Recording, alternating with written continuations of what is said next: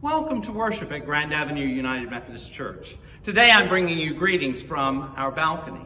If you are like most people, when you attend worship in person, when you go to the theater or concerts, to sporting events or movies, you probably sit in about the same place every single time.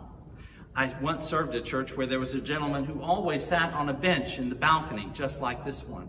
Some people said it was because he liked to look down on everyone else, but he said, oh no, just in case the rapture comes, I want to help Jesus out by being just a little bit closer. Well, I don't know about that. But I do know that when I worship in a place regularly, if I change the place where I'm sitting, sometimes it changes my perspective. It certainly would be so if I came and sat in a balcony seat like this. When you change the perspective, you change the way that you see God, the way that you see yourself, and sometimes the way that you see the world around you. Think about the number of stories that there are in the Bible where people pull away for a time and go up, usually to a higher place, like Moses on the mountaintop receiving the Ten Commandments, or the Magi on the back of their camels staring at a star high off in the east. These are times that God is being revealed, and we are invited to see God and see ourselves and see the world around us in a different light. Today, in the 9th chapter of Luke's Gospel, we get such an opportunity to go with Peter and James and John up on the Mount of Transfiguration with Jesus. There, the presence of God, the power of the Holy Spirit will descend, and Jesus' face becomes bright with the light of transfiguration, and they see in his face, in his countenance, the glory of God. It changes the way that they will look at Jesus from that point on and forevermore. And it gives us the same opportunity. As we're worshiping today, I hope that maybe you'll follow along with the scripture. It's a part of the order of service that's in the links and comments attached to this video. Likewise, while you're there, you can find a place where you can register your attendance and share a prayer concern with us if you would like. And finally, there's a place there where you can make a donation, either by text or online or through the mail, to further the work that God is doing here in this place, building faith, bringing hope, and reaching out in love. As we do, I hope that you pray that God will open your eyes, that you may indeed have a revelation today. To that end, let us pray.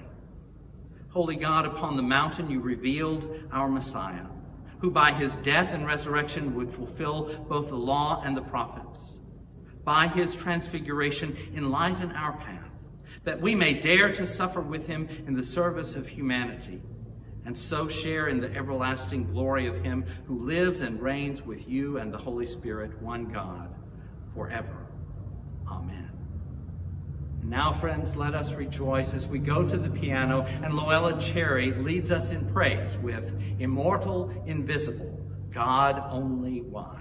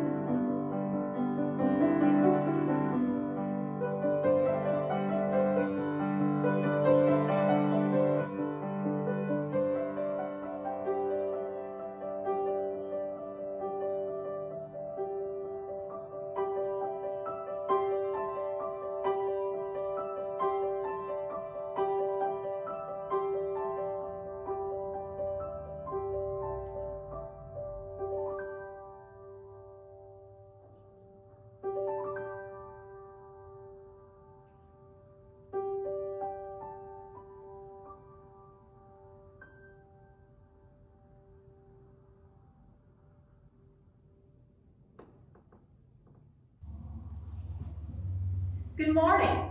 Today is a special day in the church.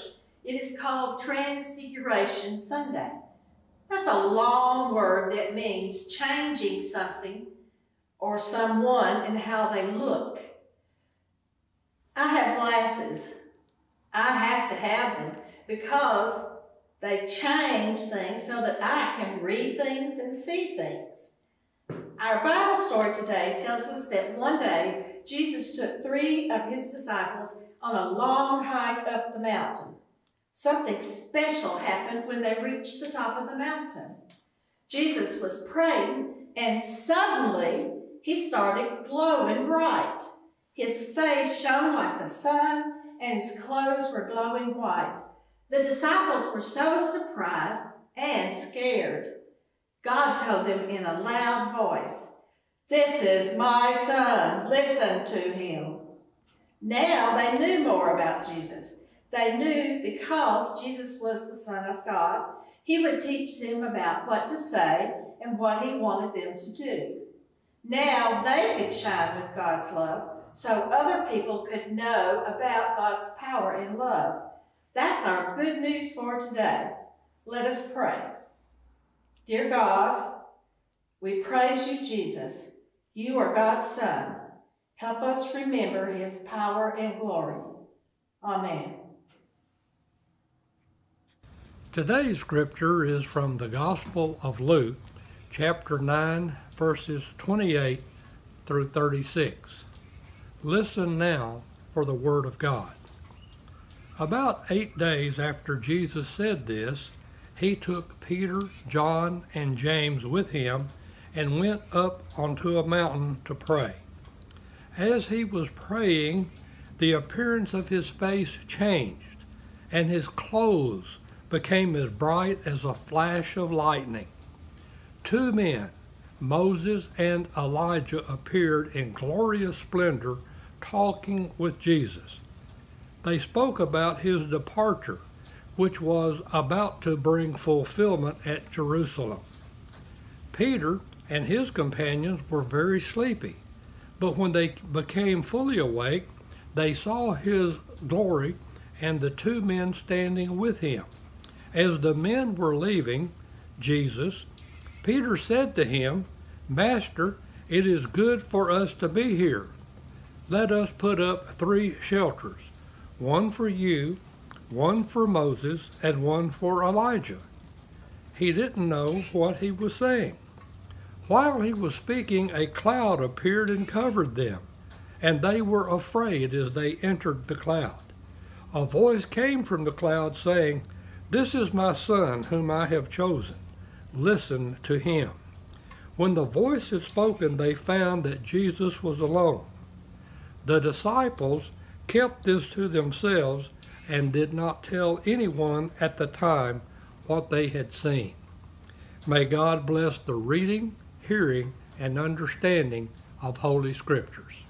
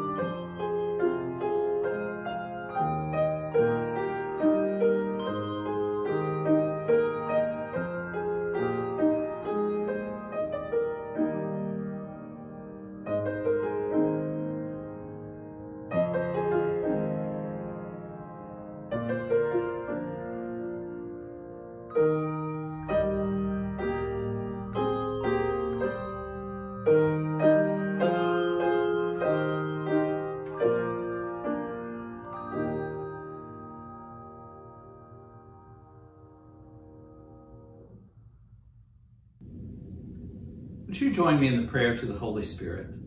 Let us pray.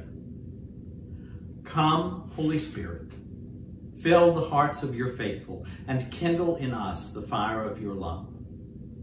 Send forth your Spirit, and we shall be created, and you shall renew the face of the earth. O God, who by the light of the Holy Spirit did instruct the hearts of the faithful, grant that by the same Holy Spirit we may be truly wise and ever enjoy your consolations. Through Christ our Lord. Amen. Each year, on the last Sunday after the Epiphany, just before we begin our Lenten journey toward Calvary and the cross, just before we walk through the valley of the shadow of death, we fear no evil. For indeed, we stand apart on a mountaintop experience called Transfiguration, and sometimes in Matthew's words, and sometimes in Mark's words, and this year in Luke's words, we hear the story of how Christ's face was transfigured before his followers, and they saw shining in his countenance the very glory of God.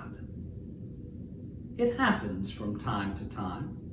In the stories of the Old and New Testament, people pull away to a high place and they see things from a different perspective. They see themselves differently. They see the world differently.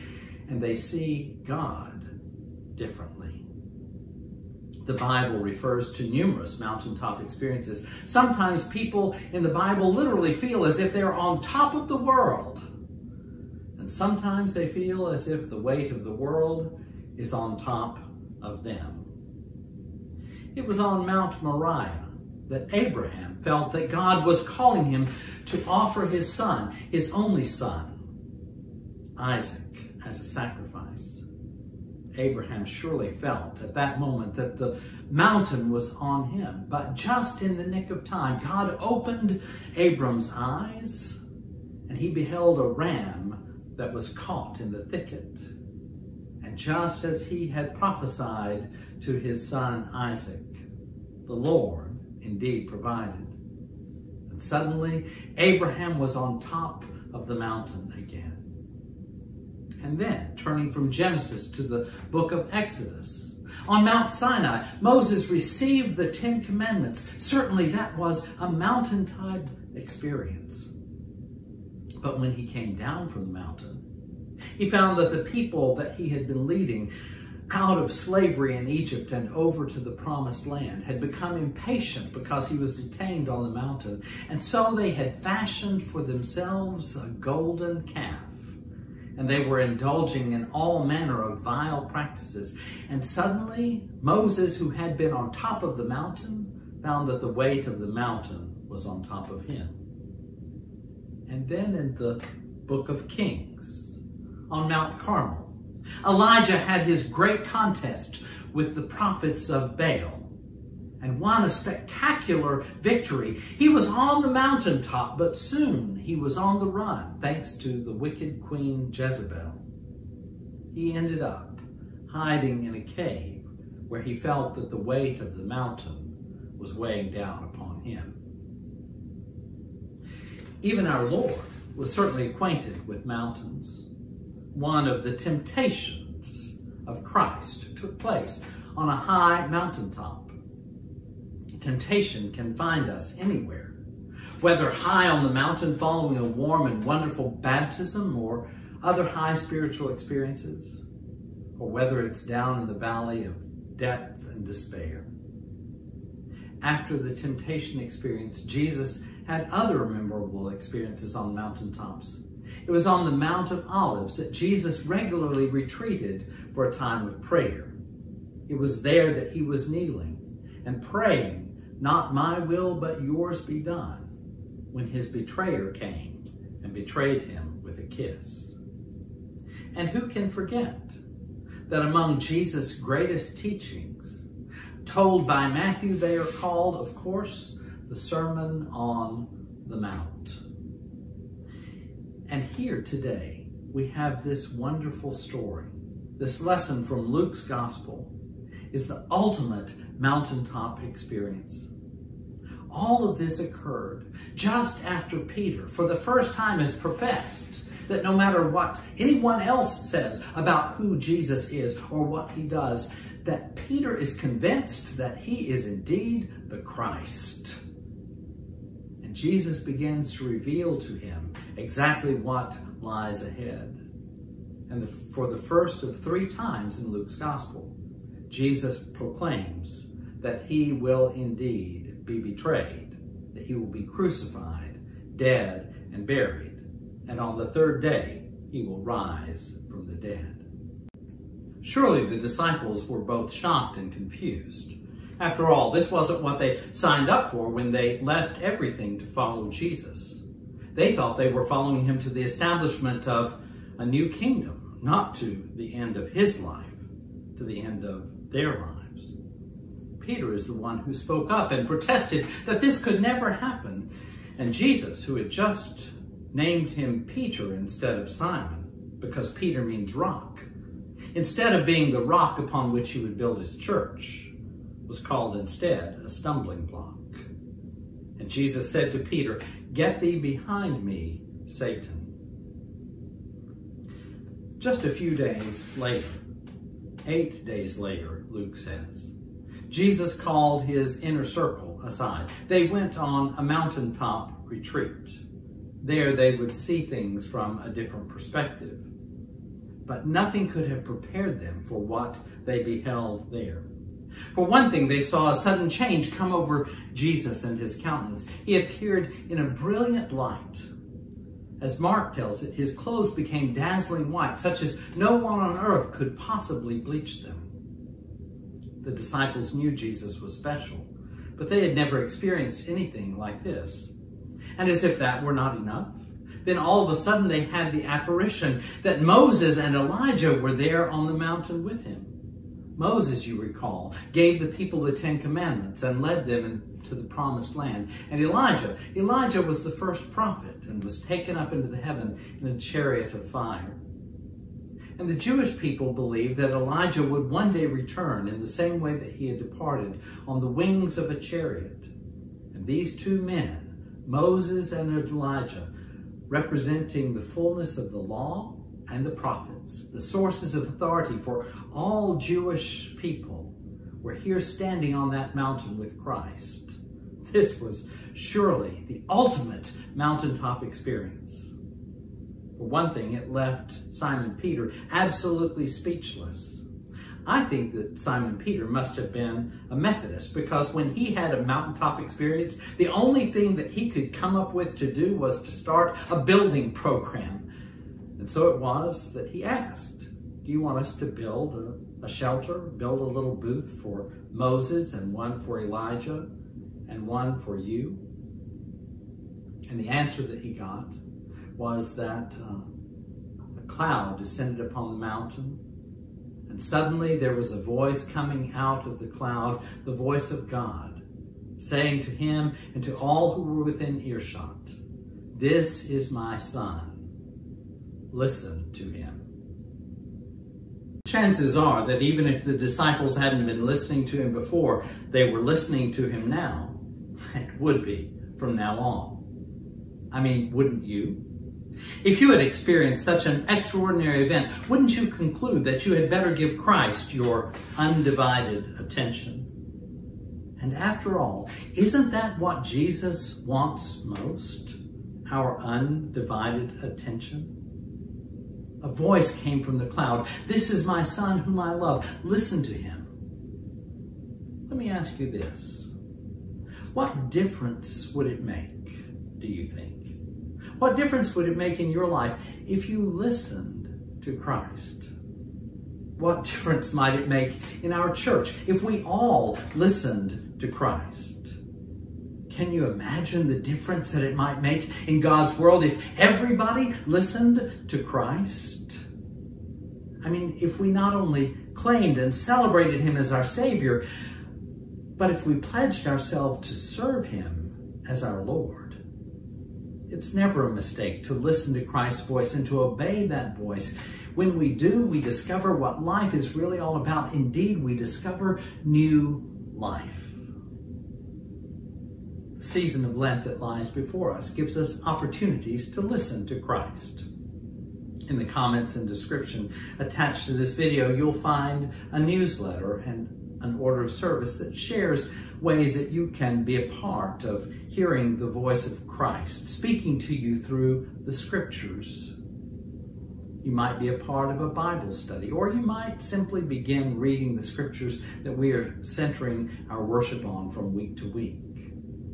A second way that you might be listening for Christ this Lenten season is through the power of prayer. Indeed, our worship series for the season of Lent is going to be focused on the Lord's Prayer, the model of prayer that Jesus gave to his disciples then and gives to us now. We're going to be considering the significance of each phrase of that prayer and applying it in our personal and our corporate lives.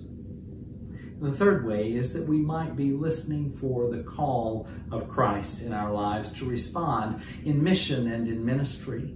No sooner have Peter and James and John come down from the mountain, their mountaintop retreat with Jesus, than they encounter a boy who is demon-possessed. The other disciples were not able to cast the demons out, and Christ does. We go from a mountaintop experience to the midst of the mission field. And my hope and my prayer is that you will be listening to the stirrings of the Spirit, the calling of Christ in your life to respond to mission and ministry. And again, there are links in the comments and description that will describe ways that you can get involved in serving through Grand Avenue United Methodist Church. As soon as the cloud had descended, and just as quickly as Moses and Elijah had appeared, all of a sudden in the end they were gone. And Luke's account ends with these words on the mountaintop. When the voice of God had spoken, Jesus was found alone. Jesus was all that the disciples had, and he was all that they needed. When they gave him their undivided attention, their lives were filled with his power, and their witness touched the entire world and is touching it still today. And I wonder if those words, the voice of God, was what was echoing in their ears when once upon a mountaintop called Calvary, they confronted an old rugged cross. Do you remember? On a hill far away stood an old rugged cross, the emblem of suffering and shame. And I love that old cross where the dearest and best for a world of lost sinners was slain. So I'll cherish the old rugged cross till my trophies at last I lay down. I will cling to the old rugged cross and exchange it someday for a crown. Friends, both on your mountaintop experiences and in the valley of death and depth and doubt and despair, my hope and my prayer is that God will be with you, that his Spirit will surround you, that Christ will speak to you, and that you will listen. In the name of the Father and the Son and the Holy Spirit. Amen.